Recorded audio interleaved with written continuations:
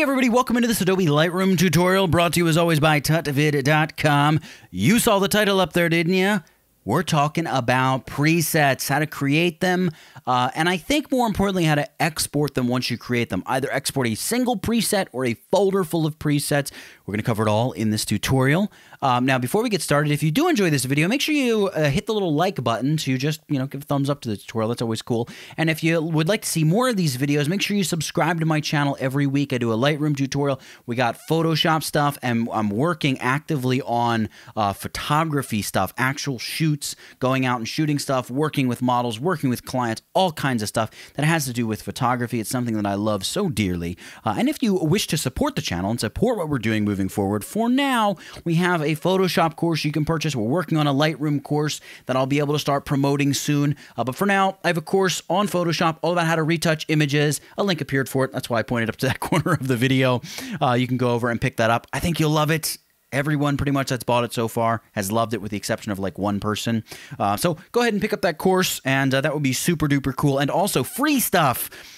Down in the description of this video, there is a link which will take you to a page on my website where you can download 10 what I'm calling famous TutVid emulations. They're just 10 different presets that I have created in Lightroom based upon famous photos that I enjoy. I'm a big history buff. I love history. So we've got like the 38th parallel, American Civil War, the Molotov Man, the Tiananmen Square picture, all kinds of really, really cool different presets, all based upon specific famous photos that I've seen at one time or another that I just thought really kind of worked.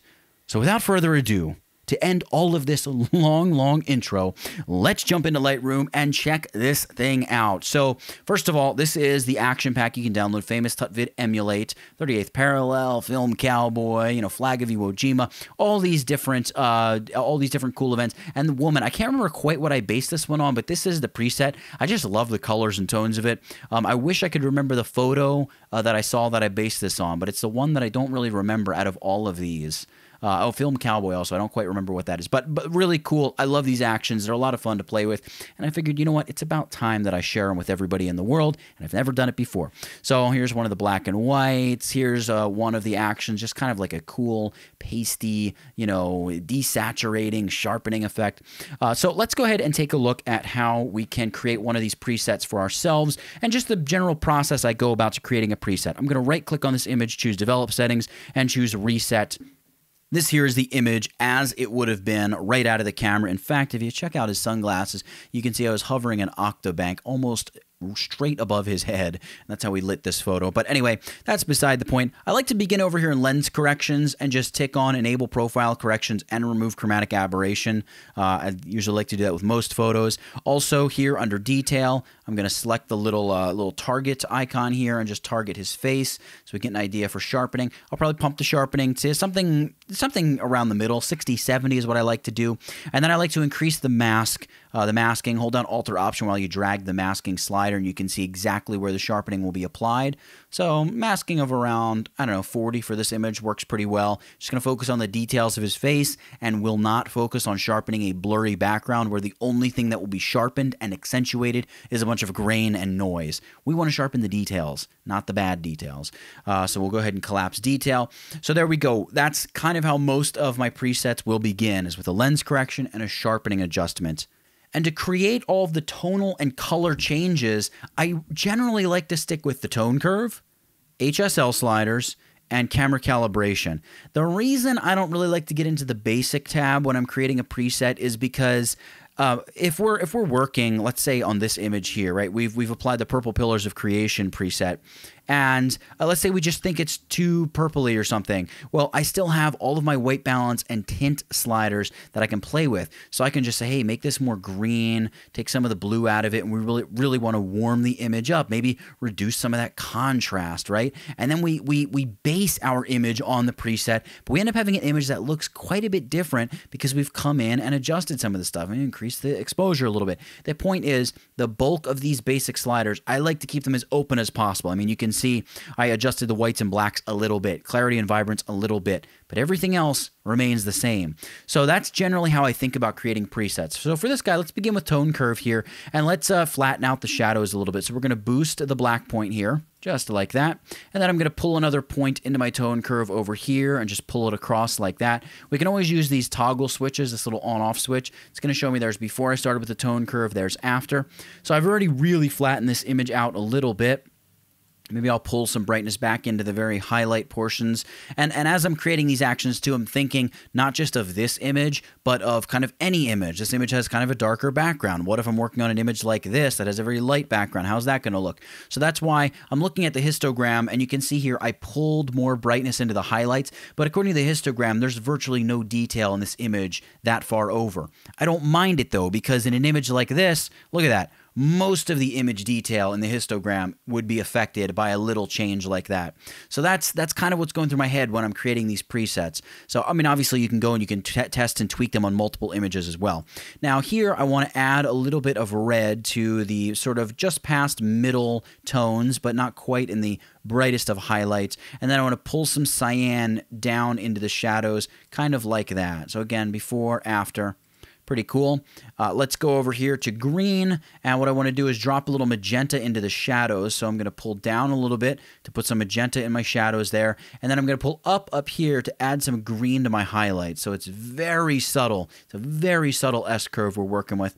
Next, we'll go blue, and maybe we'll go for a little bit of a standard Lomo effect here, that sort of lomography cross-processed look, where we push a little bit of blue into the shadows.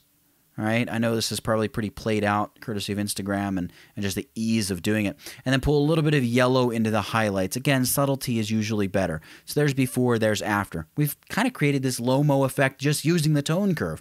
But if we want to take it further, we can go to the HSL sliders. We can choose all here, so I get my hue, saturation, and luminance all together. And I could begin doing stuff like say, hey, you know what? The red tones in any image, shift them a little bit toward orange and also saturate the living daylights out of them.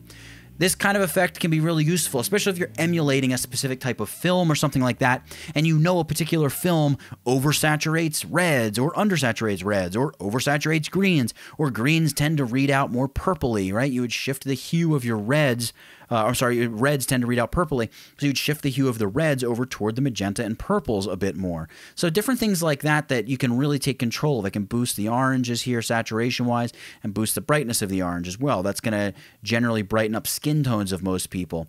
For yellows, I could boost them a little bit. Greens, I could probably darken them.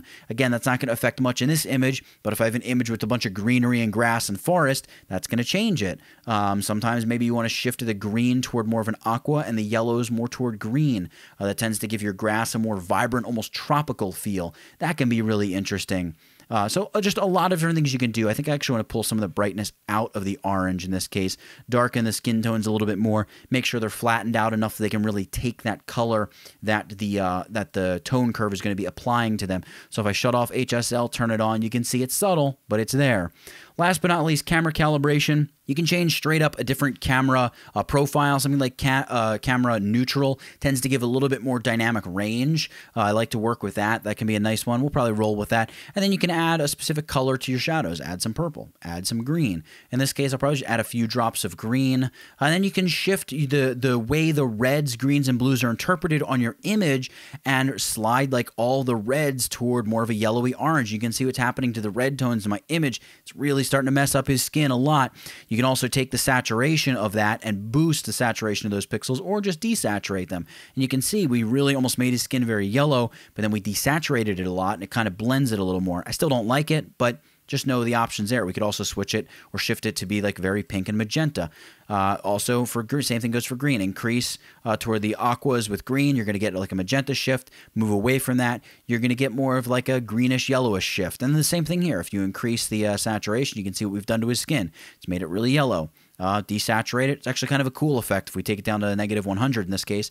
But a lot of really interesting things you can do. You can correct little color casts or add a color cast if you know, again, skin typically has a little bit of magenta in it for this particular look you're emulating. Boom. Shift the green primary over a little bit and add that. And the same thing here with blues. So you can go like very red purple or red pink, excuse me, with blue all the way up to very like teal, a teal yellow color.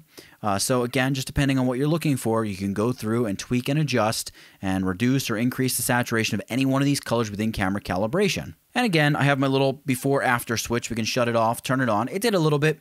What we can do here, I want to actually go back into the tone curve because I want to pump a little bit more contrast into this. So I'm going to pull down on the black slider here, or the black point. I'm really going to pull some deep contrast into that, and then I'm going to push it back relatively quickly. Something like that. Maybe pull down on the white point a little bit to flatten out some of the highlights just a touch. Adjust that a little bit. There we go.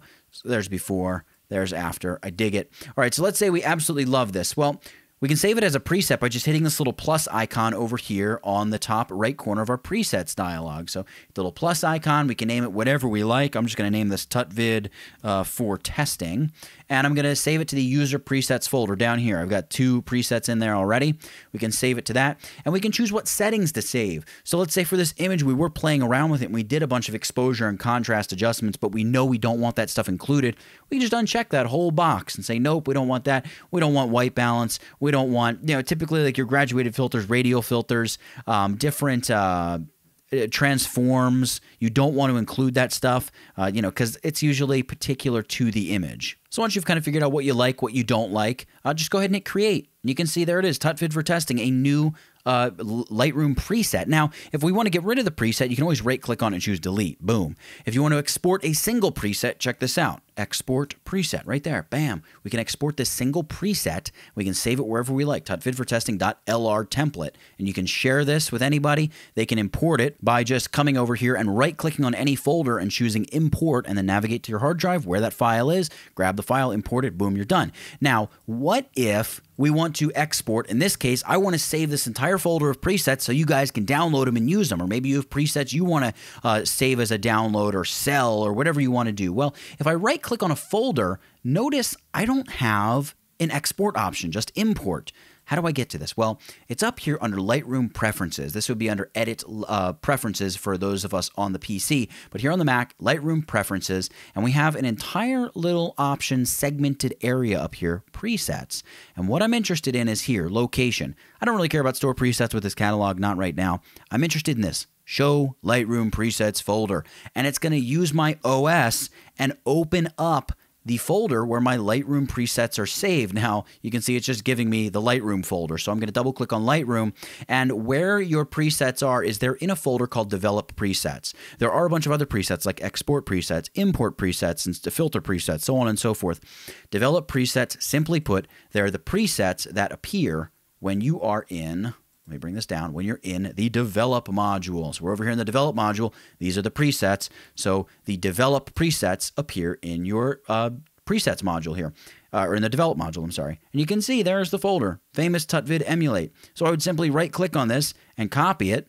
And I could jump out to my desktop, go to like my desktop here, and I could paste it on my desktop, which I've already done. I could paste it. I could, compress it, turn it into a zip file, whatever I want. I can do it, and it's that easy. It's not as simple as just right-clicking on the folder and saying, hey, export this folder, but you just navigate to where it is on your hard drive. You find that folder, boom, you save it out or you copy it to where you want it to be, upload it to Dropbox, upload it to your website, or email it to a friend, or whatever you want to do. It's really that easy to both export, import, and thirdly, export entire folders of Lightroom presets. So that's really going to be it for this one. I hope you've really enjoyed it, learned a thing or two. I know we didn't get to actually exporting the preset until kind of the very end of the tutorial, but it's pretty quick and easy to do. I wanted to show you my entire process of creating a preset in Lightroom, and of course, sharing with you those downloads. I hope you've downloaded them and loved them and continue to love them. They're really a lot of fun to play with at the very least and see what you can get with them. If you've enjoyed this video, make sure you go ahead and hit the little like button, subscribe to my channel so you never miss another Lightroom tutorial in the future. And if you do create something using these presets, by the way, do whatever you want with them. I really don't care. If you do create something with these Lightroom presets, upload it to Instagram. I would love to see it. Tag me on Instagram. My Instagram username is @TutVid. I'll have like a little graphic pop up here. I should add to do anything with the presets that I said a moment ago. Don't sell them. That would be the only thing. Just I want them to be out there for free for the good people to see and use and know about. Tag me on Instagram or on your Instagram photo. I don't need a shout out. You don't need to do anything fancy. If you want to give me a shout out, I guess fine.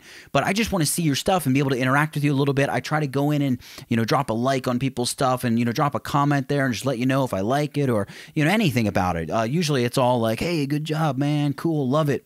That type of thing. So for creating presets in Lightroom and exporting a single preset or a folder full of presets or 1,000 presets at once, that's it. Get it? Got it? Good. Nathaniel Dodson, tutvid.com. I'll catch you in the next one.